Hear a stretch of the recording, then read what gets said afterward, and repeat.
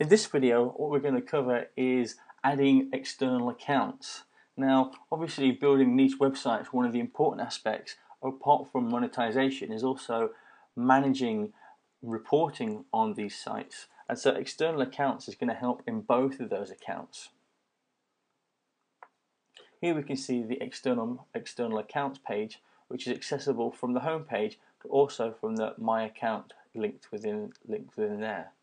Here we can see we have various different accounts I've added already, and we see the currently used, so how many sites are currently using that account. And here we have down at the bottom the option to add external accounts. So within the option, we have monetization accounts, so an Amazon affiliate account, an AdSense account, a Google AdSense account, or in fact your ClickBank ID if you want to add ClickBank monetization. In addition to monetization, we also have analytics. So if you want to add Google Analytics to your site to manage and see how much traffic you're getting and where that traffic is going on your site, then we can add a Google Analytics account. And finally, if you want to add social accounts, we can add our Facebook details in here as well. So what I'm going to do now is I'm going to put in a AdSense account. So what I need is my Google Publisher ID. In this case, I'm just going to put it 1, 2, 3, 4, 5, 6. I'm going to put in a dummy account, and this is going to be, I can put in my references. This is just for my own perspective, just so I know that it's usual account. And then we add that account,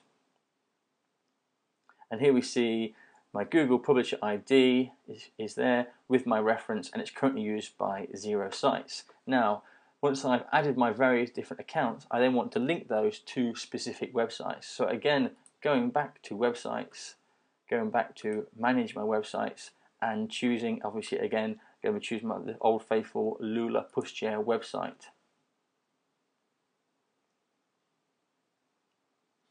So once we have the site builder loaded up, we simply need to click this site settings cog that we have here in the top right hand corner and choose our external accounts option.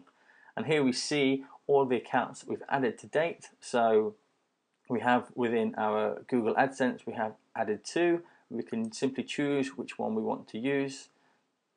Obviously we've got 1 Google Analytics account in there, so we can choose to save that one.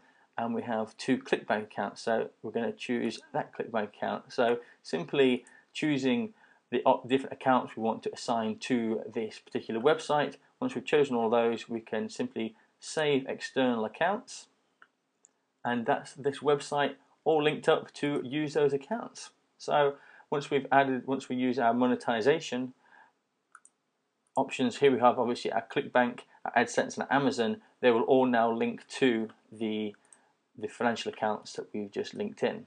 Okay, so that was adding external accounts. Hope you've enjoyed that, and congratulations on getting this far to Module 11.